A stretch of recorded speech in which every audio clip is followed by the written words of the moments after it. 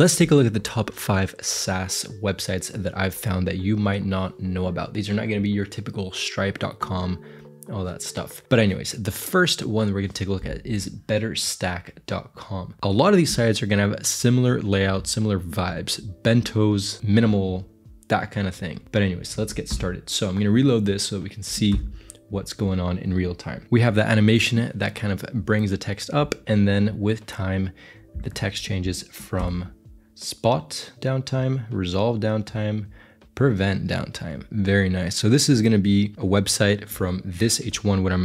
What I'm reading here is going to be, this is a SaaS that helps people with other SaaS that can help you prevent downtime and see where things are going down and how to fix it and see your users, things like that. Anyways, let's keep moving. So it's interesting that when you first load the site, you don't actually see the logo cloud down here, only when you scroll down. But when you scroll down, you see that these are some massive, massive companies. I mean, you've got my favorite company in the world, which is Qatalog. We have UNICEF, Time, Salesforce. So this is a big, big website. Then we have text on the left, image on the right, and then a couple of link blocks down here. Explore logs, learn more. This would actually be quite a helpful SaaS for me, for my own SaaS, which is quite interesting now that I'm looking at it. But anyways, so one thing I like about this is that although we have a very nice image with the actual product that they're selling on the right here, they're also supplementing it with this background image when they didn't really need to. But that just shows that just because your content itself is nice doesn't mean that you can't add something decorative to the layout itself. It doesn't all need to be super utilitarian, you know? In this case, we have the same kind of layout, but a different image on the back, which I think looks great. But anyways, resolve downtime faster than ever. Monitors, and we can see here clearly it's not too small. Heartbeats, who's on the call, incident status pages. I don't know what half of these mean, and I should probably because I own a SaaS. But anyways, this is a very nice feature section so far. We scroll all the way down and we kind of end that dark section onto the light with this status pages. So this is super important to, if you've ever seen status pages, it tells you when something is down. So you can see, okay, for example, if you have an API that you're calling or something like that, you need to always see when it's going down, why it went down. For example, ChatGPT is down. Okay, I can actually see that it's down. It's not just my Wi-Fi, you know? That is very important for big companies like this. Then we got, how is BetterStack better? So that kind of ends in the whole dark feature section thing, and we go into this light. One thing that's interesting about this is that they're kind of answering the most obvious question. When you go on someone's site like this, if they're a big company, they probably will have a competitor. In this case, it seems to be Datadog. And so why not just answer the question and help people decide which tool that they want to use instead of giving them kind of the little carrots and then they have to choose for themselves, you know? Just say, how are we better than the competitors? Okay, 10 times faster than Elastic. Collaboration and observability together. Beautiful, simple, integrated. You know, it's fine. It's easy enough for a simpleton like me to understand why they might be better than their competitors. And then we keep on with a light, which is actually quite interesting. I do wonder what the rest of the site looks like. So let's go into solutions here just for now. All right, so the rest of the site is going to be in dark mode, but for some reason they wanted this to go from gray to white, and then we don't really see that in the rest of the page, which is super, super interesting. And so we can see that the rest of the site follows that dark pattern with purple, so very typical SaaS kind of website. And then we've got this bento grid section here, which we're going to see quite a lot. It's probably not bento, it's just a grid. And then the dots in the back are a very nice touch. So I've used dots similar to this before when you have a white section or a dark section and it just looks a little bit too bland and boring. What you can do is you can add in these dots here, and this is just an image that they added as a background layer probably, but you can add in these dots and it gives it a tiny bit of elevation from the cards above it, so it doesn't feel super bland and boring. Also, what this is doing is it's kind of helping to connect these two sections without being super like we have here. So we can kind of go a little bit smoother into the next section. But anyways, enough about the dots. A lot of times with SaaS sites like this, we're gonna have a bunch of mega navs for their different features, who they're selling to, case studies, things like that. For example, enterprise is usually its own thing. So yeah, we've got a lot of unique kind of sections here that can give you a lot of inspiration for your own SaaS site. And that's why I really like this site. It gives us a lot of different inspiration, a lot of different layouts. Let's go to documentation. Sometimes SaaS sites have their own documentation, just like this. Good enough. Let's go to the pricing. Pricing is usually an interesting exercise in layouts because a lot of people have a lot of features and it's hard to kind of understand understand why you're paying so much money for something. And so the exercise is to be able to create a layout that helps your users understand everything without being overwhelming. In this case, I do think it's a bit overwhelming. I mean, this is a lot, but when you have such a massive product that has so many different features, it's kind of hard not to get this overwhelming maybe. This is something that we see with a lot of different huge SaaS companies. But anyways, I think that the basic thing like this is quite nice. We have free on the left, 29 is where it starts at. If you go annually or monthly, ooh, that's quite nice. That little text change, very nice. And then depending on your usage, it's gonna obviously grow and increase the amount that you have to pay. So next up we have Qatalog.com. So we move away from the dark and into the light. And one of the things that I like about SaaS sites, or the reason why I like looking at SaaS sites so much, is because it's an interesting exercise in how you can make something so boring appear interesting and fun for the user. And within that, you also need to answer a lot of important questions. You need to come off as an authority. You need to feel safe for the user. So it's just a very cool kind of thing to design when you're looking at these kind of websites. So layout wise, we have text here, imagery here. But what's going on? In the background, we have what I would bet my left kidney on is going to be a sort of animation. Now, what this animation is either a video. So we can see here, open this up. Okay, so I seem to be wrong about this. It's actually columns with animations that are kind of built into it, which is very cool. So I would lose something important to me there. But anyways, usually these animations are done with a background Lottie file and you just have it looping, but that might be quite heavy on the loading. So that might be a lighter way of doing it. Anyways, on to the next. We have this very nice interaction here and key data resources. We skipped over this one, but connect your knowledge and then scroll down and key data resources. So we see how we're kind of connecting the data resources. We've got prices of things, we've got dates. So this feels like it's going to be some sort of Excel sheet or data sheet. It doesn't need to be Excel, but this is a very nice text effect that they've got going on here. This kind of typewriter old style feeling to it. So again, they managed to do something so boring like an Excel sheet or any type of sheet and make it feel like it's something exclusive and cool. And I just kind of want to use it, even though I have no need for this right now, but I just kind of want to get started and book a demo. Anyways, that's actually quite interesting. I would add a transition to that effect, but that's just me. This background here as well could use with a small bit of elevation. Let's go into resources and see what else we've got here. Oh, that's quite nice.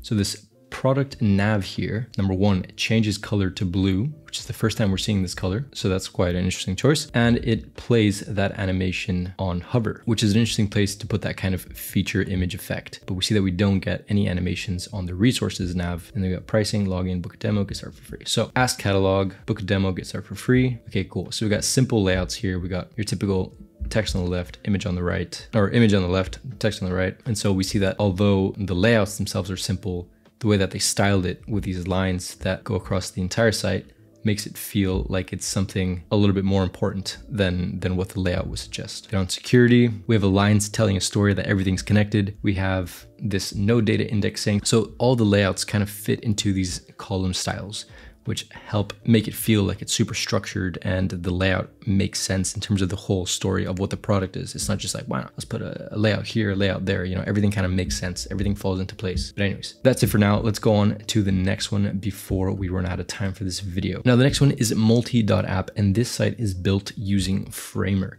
So it's a super simple layout, but it's not the layout itself that I like. It's the way that the font is styled, the way that we're adding these small tags on top, and the way that we can build something like this that's well thought out, that doesn't need 1,000 pages. You only need a single landing page in most cases, in most SaaS websites, to sell your product. Now here, we've got a couple things going on. Number one, if you can tell, this is actually me moving these layouts. So we can do this inside of Framer, which is fantastic. And so build software faster together. So we're telling a story that, okay, it's kind of like Figma where you have multiple cursors going on. So why not do the same thing with code? And that's the story that I'm getting from this.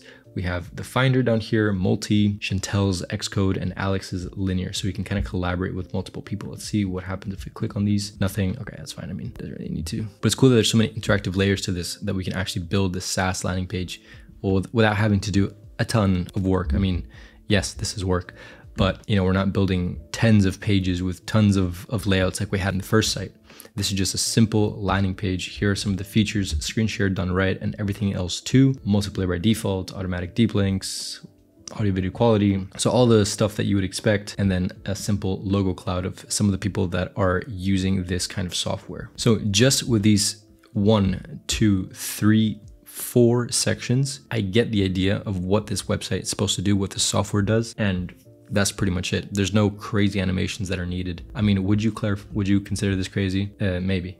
But it's cool that all these links work as well. I mean, there's a lot of work that went into this, so hats off to them. But anyways, let's go keep moving on. So we have then these icon text list thing going on. So action items, recordings, ask questions, AI summary. So just a summary of all the features that might be most important here. Then we've got a changelog, which is going to be one of the most important features of the site if you are a new company and you want to kind of show that you're doing a lot of new changes so people don't get annoyed. And then that's pretty much it. Then we got what is new, which I'm guessing is the changelog, the blog, and then yeah, that's pretty much it. So very nice, simple landing page, but super well done. So hats off to them. That's all you really need in hindsight. If your marketing is elsewhere that isn't SEO, then this is all you really need, especially if you got product hunt and all that kind of stuff. So anyways, on to the next one. The next one is going to be Framer.com's actual site, because if you take a look at their site, and I'm just going to reload it. If you take a look at it, there's a lot of things that they do right. In this case, we have, I mean, again, my opinion, you don't need to agree with me, but in my opinion, this animation on the right side here helps us understand what the product does without having to say, okay, this is an image of someone building a website. There's no need for that. It's okay, a super nice button animation. Then we got some of the features here. We got transitions. We got all the stuff that matters when we're building the site, but we're not being so boring to say, you know, here's a site. This is how you build it. We can do that later on, but in the hero, we're selling the feeling of what this website has to be. Logo cloud down here, some of the people that are using it. That's actually quite a nice animation. I hadn't seen that before, but when you hover over one of these, you can click meet some of our amazing customers. So we got customer stories down here. Fantastic. I'd like to be in one of these, you know, because why not? But anyways, we got some more interactions and animations here. So here, what we're seeing is two things. Number one is going to be some of the most important features, which is for Framer, in this case, design, publish, and scale. So previously, maybe they thought that they weren't kind of selling themselves as something that you can scale. It's just like small sites and stuff like that. So in this case, scale is something that they want to add in. They got design and publish as well. So we have on scroll, we got these two panels here on the right and left side that kind of move up and down independently of that image. So that's quite nice. And then as we scroll down, we've got design in minutes, publish sites in seconds. So a small gallery of some of the work that they've featured. And I've been doing quite a couple of videos on Framer, so you might recognize some of these from my videos. But after that, we've got this here, which kind of just took me by surprise. But this is taking your name from either your Arc account or Chrome account or something like that, which is a absolutely insane thing. It just blew my mind. But anyways, talk about adding a layer of customizability to your site. Apart from that, we got this bento section that has, I mean, is it bento? It's more just like we got feature sections that are layered over and they kind of interlock, but you could call it a bento if you wanted to. It's a little bit easier. So we have design, collaborate, layout and breakpoints, effects, navigation, plugins, SEO performance, built-in CMS. So it's kind of like boom, boom, boom, boom. Here's everything that we're doing. It's not just a small site builder. It's something that you can actually rely on, right? So we got these feature sections that blend in together. We got the AI tools, SEO performance, localization, all that stuff. And then we get a couple of sites that are made inside of Framer or with Framer. And that kind of shows that, you know, this is kind of like the portfolio of Framer in itself. You can click on the image of the site. And if you take a look at the bottom left corner here, you'll see that it'll actually open up that same site. So I'm just going to click that just to see that threads, because it might be a little bit interesting to see what that looks like. And that's quite interesting in itself. Threads.com is not available. Maybe they changed the domain after Meta launched. But anyways, let's see what else we've got going on here. So Thirsty Dumpling. Okay, cool. So it shows that this is built with Framer. Anyways, after that, we got a couple of resources, and I featured some of the resources from another video with my shorts. So if you want to go ahead and check those out, and then some quick testimonials here. So I'm almost expecting to see my name here after they did that. But yeah, absolutely insane. So this is a very nice SaaS site. And as I said previously in one of the other sites, SaaS sites usually have a lot of features that they want to showcase. So in this case, we got design, publish, scale. So design here, and we see that we've got a similar thing going on. So we've got the video in the middle is obviously captivating our attention. We want to click it. And so we've got the left and right panels here that scroll that kind of hover with our scroll, and then the color palette here that we can move around. It'd be cool if we could actually choose a color here and then maybe it would change the background color, but that's too much. But anyways, we can see that these features are going to be carefully explained in all these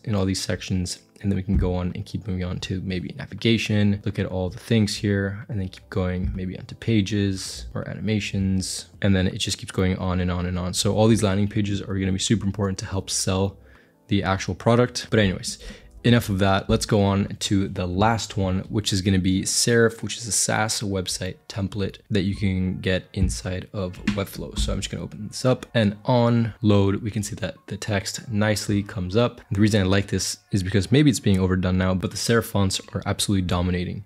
So right now I really like it. White, orange, and black is obviously the kind of thing that I like. If you guys take a look at my own site, my own SaaS site, which I could show in this video, but yeah, white, orange, black is my thing as well. So I like the site. But yeah, home. Let's take a look at some of the examples that we've got going on here. So the serif font is going to be a big component of this site. The SaaS itself is going to be with sans serif, but we're going to be using serif in this case to contrast with the sans serif.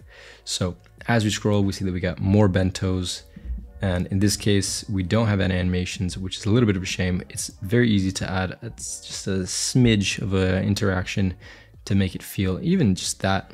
If we can put that somewhere in here, we could add in a lot of interaction.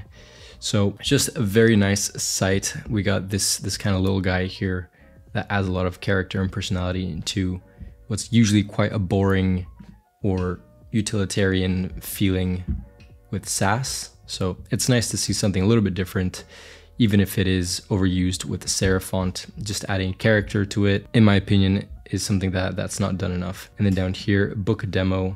It'd be nice if I could actually click that like I have with my, I'm saying like I have with mine as if you need to do that, but it'd be nice to be able to click that so you can actually book a demo from this massive button like I have on my own site. But anyways, let's check out the about page here. Cool. I'm not sure if I think that these match the feeling of the rest of the site. The rest of the site is quite clean, orange, white. And then we got some gradients here with purple and yellows. I don't think it matches too much, but other than that, it's a very nice layout and a good starting point for a SaaS company. So guys, I hope you liked those 5 SaaS sites, and hopefully they were a little bit different. You didn't know about them. Not like the typical Shopify, Stripe, and all that stuff. If you guys have any other sites you want me to review, let me know down below. I'll do my best to cover them in the next video. Thank you guys so much for watching, and I'll see you guys on the next one.